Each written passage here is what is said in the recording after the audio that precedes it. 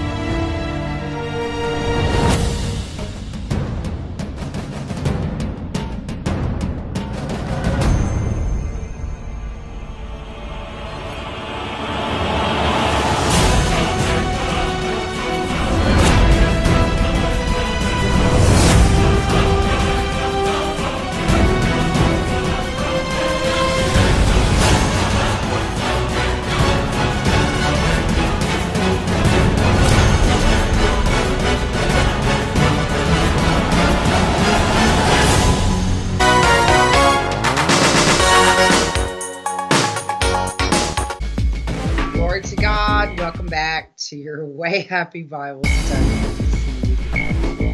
Let's get back into it. We are in Exodus chapter 26. This is the second book of the Bible. We've done a study in Genesis, and now we're in Exodus. We're talking about the tabernacle.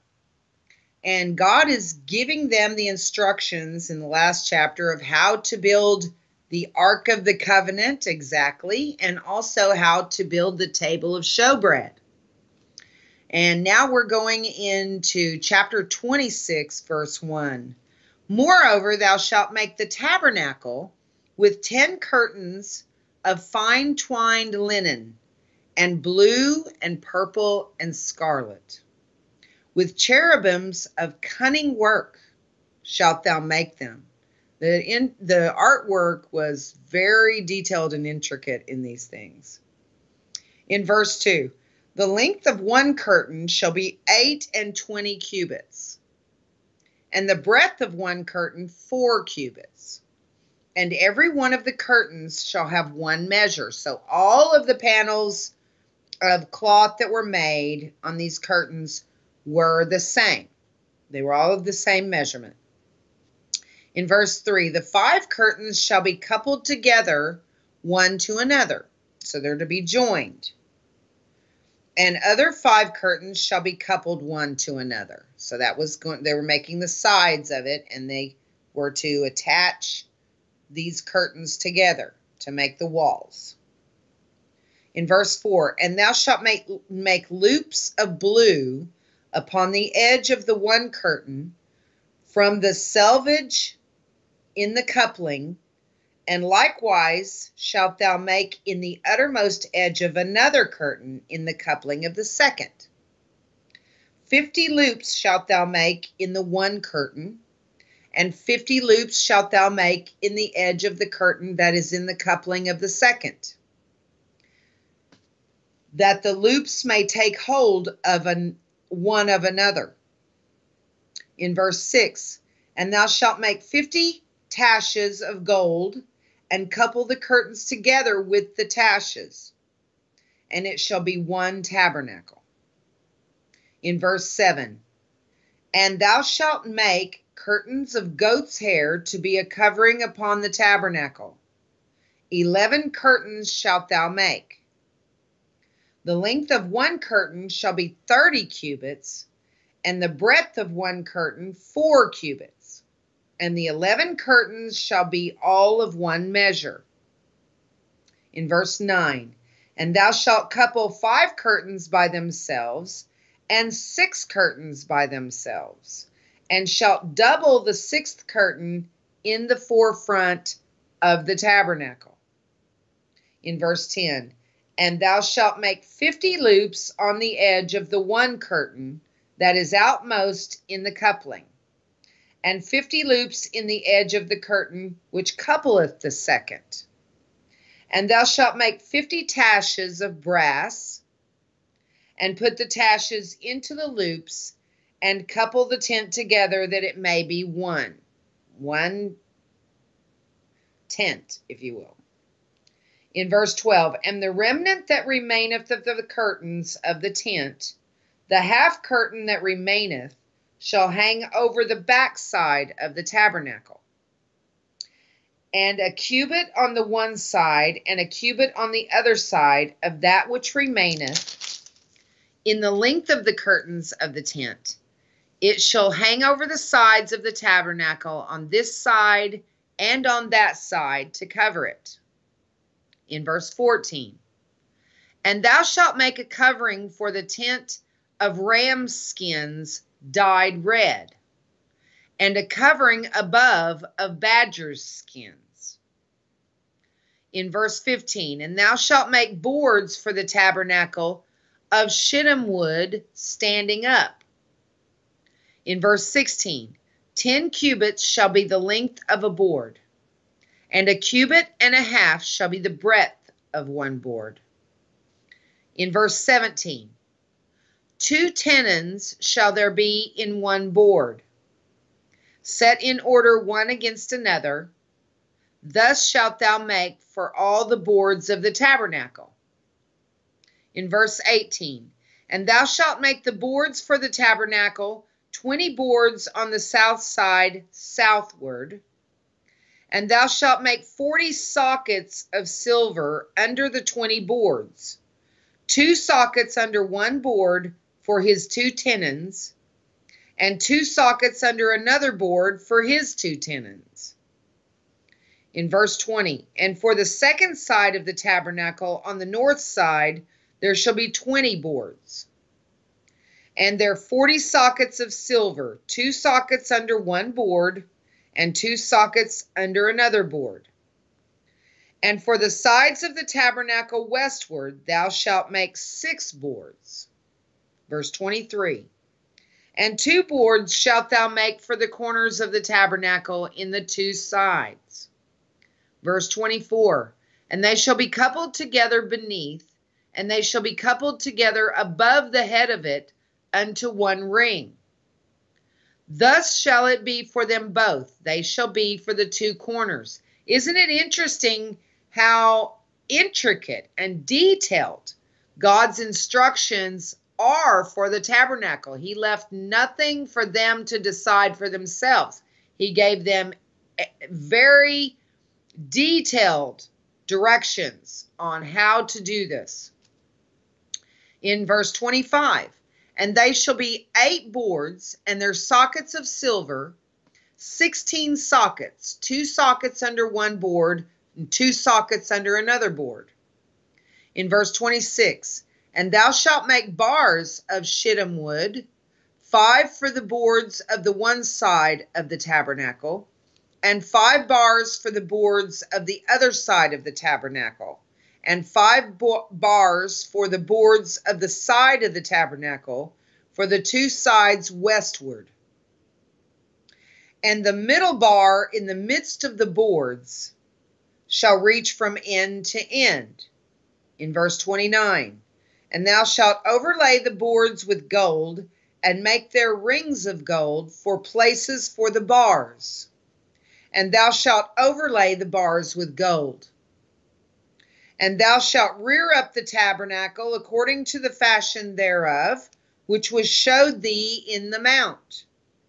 In verse 31, and thou shalt make a veil of blue and purple and scarlet, and fine twined linen of cunning work. With cherubims shall it be made. In verse 32, and thou shalt hang it upon 4 pillars of shittim wood, overlaid with gold. Their hooks shall be of gold upon the 4 sockets of silver.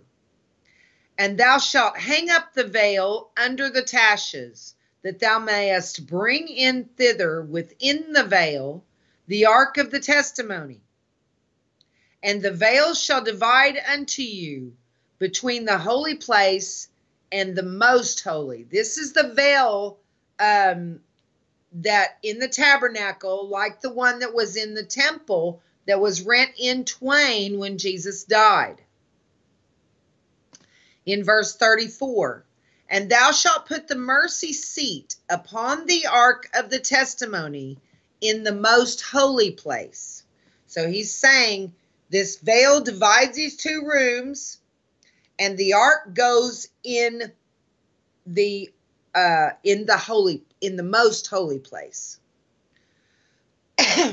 Both were holy, but there was one called the holy place, and then one called the most holy place. That was the Holy of Holies.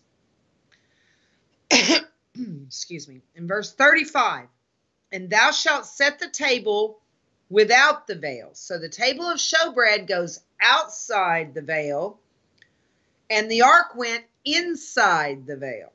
Okay. And the candlestick over against the table on the side of the tabernacle toward the south. And thou shalt put the table on the north side. In verse 36, and thou shalt make a hanging for the door of the tent of blue and purple and scarlet, and fine twined linen, wrought with needlework. So this was going to be very detailed artistic work going into these things. In verse 37, and thou shalt make for the hanging 5 pillars of shittim wood, and overlay them with gold, and their hooks shall be of gold, and thou shalt cast 5 sockets of brass for them. Let's see how we're doing on our time. Okay, let's go straight into chapter 27. Goodness.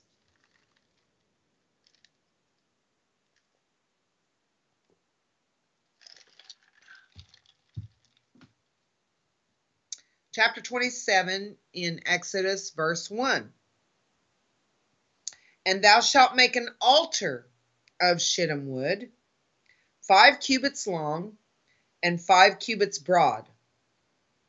The altar shall be 4 square, and the height thereof shall be 3 cubits. And thou shalt make the horns of it upon the 4 corners thereof. So you had these things that look like horns coming up on the corners. His horns shall be of the same, and thou shalt overlay it with brass. So they were all to be exactly the same shape and size, and they were to be overlaid with brass. Okay. In verse 3, and thou shalt make his pans to receive his ashes, and his shovels, and his basins, and his flesh hooks, and his fire pans. All the vessels thereof thou shalt make of brass. What's going on?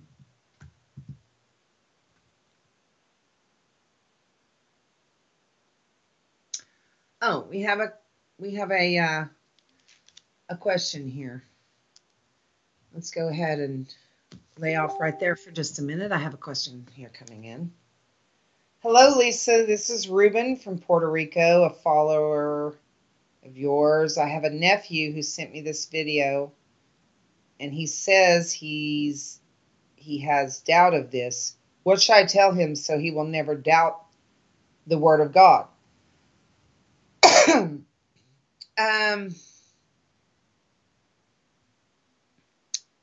The Word of God can be traced back to its origins.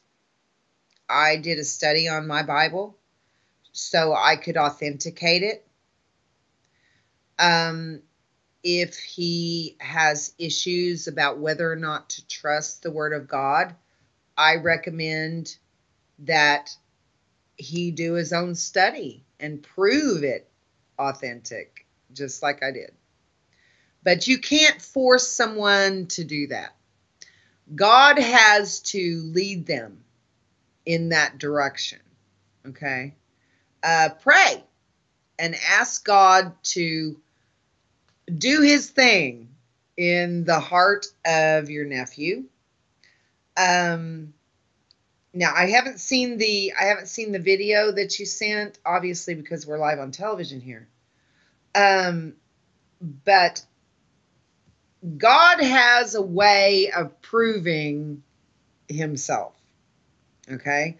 Nothing you can say is going to prove God to someone else. God has to do that himself. You live it, you love it, you learn it and follow it and pray for your nephew. And God can do a work in his life, but there's no way unless he is interested in seeing the research, you can do the research to authenticate the scriptures, but he's right in some respects because you have corrupted versions of the Bible out there. The most trustworthy one is the KJV from my own personal studies. Now, I had an NASB and I had an NIV prior to doing the study, and I had to chunk them both in the trash. Okay? The results of my studies proved them faulty. Then I learned as I did my studies that all of the versions out there, all of these Bibles that are in English anyway, I did my study in English Bibles.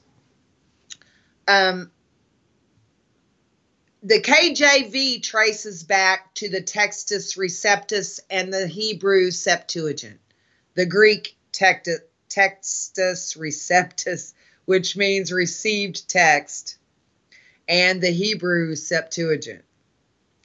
Now, the new versions, they don't trace back to where they should. See, the KJV, you can trace it all the way back to Antioch, the seat of Christianity.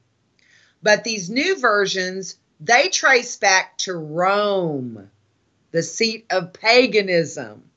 And all of these new versions out there were translated from two completely different texts than the KJV was translated from. See, the pedigree on the KJV is good. You can trace it back, and it can be proven as real, true, and accurate, okay? But the new versions, like the NIV, NASB, all of these other new versions, they trace back to two ancient Roman texts called the Vaticanus and the Sinaiticus. And that tells you Vaticanus, Vatican, okay? They're false texts. They were retrieved from a trash can behind a monastery in Rome by two known occultists of their time named Westcott and Hort. These two known occultists took these texts that the monks had considered garbage and thrown away, if that tells you anything, and they pulled them out of the trash can, and that is the origins of all the new versions of the Bibles out there. These texts were pulled out of trash cans. Do you really want to rely on a Bible with that kind of pedigree? It's not wise. Not wise. And then, I had an NASB and discovered that the translator of the NASB, Frank Logston, had renounced his own translation and was scared to death that he was in trouble with God. So I certainly do not want to rely upon a translation that the translator has renounced. You know what I'm saying? So you have to if you care about having the real thing in your hands, do the study. But I'm telling you, I did the study. And that's why I use the KJV, not the new KJV, the original KJV. That now online I use the 1769 version. This one, let's see, the one I use here, my study Bible. Let me see what version this is. Because they are reprinted at different times. There's the one from the 1800s. I use one from 1769 online. This one Oh, let's see. This is a KJV super giant print because I'm just blind without these glasses. Reference Bible, copyright 1996. Why is it copyrighted? Seriously? It shouldn't be copyrighted. Bible should not be copyrighted. That's insane. But it should tell us in here somewhere.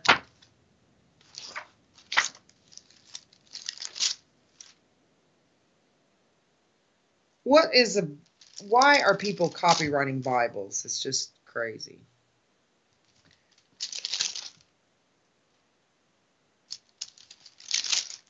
Okay. I'm not sure what year of version this one is. It's more modern. It still has the these and the thous in it, but it's not as thee and thou-ish. You know what I mean? With it still uses the English, some old English, but not as old as some of the other KJV translations. So anyway, if that tells you, no, you never bother me. I love it when you guys ask questions, and I'm happy to answer them. I'll be glad to. We have about, but as far as your nephew goes, the Bible can be proven. But if you try to prove those new versions, you're not going to be able to do it. And so therefore he would be right, wouldn't he? He would say, well, this isn't accurate. Well, he's right. It's not.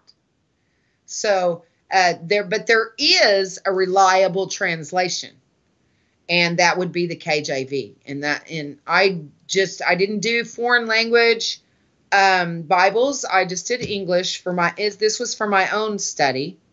So I would know that I can trust my Bible. I was horrified when I found out that the Bible I trusted had been renounced by its own translator. You have to really be careful about what kind of Bible you use, because when you're using a Bible that has been transcribed from those faulty texts that were coming out of Rome, the Vaticanus and the Sinaiticus, when you draw your sword, it says little tykes, and it's made of plastic. It's not going to hurt anything or anybody. It's not going to hurt any devil. They're just going to laugh at you. But if you draw your sword when you're using the KJV, you've got like titanium, okay? It really makes a huge difference in your ability to conduct spiritual warfare.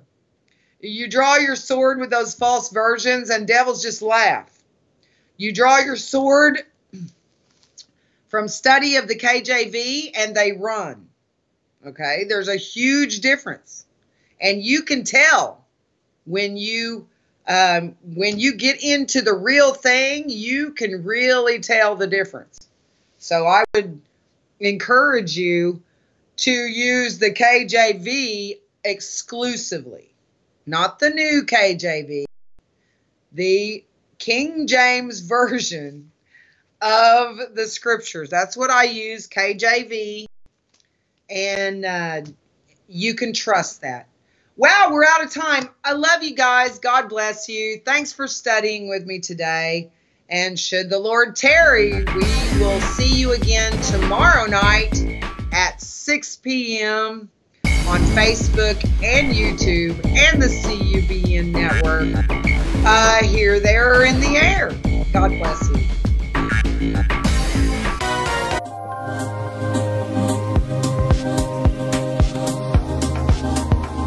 Straight up.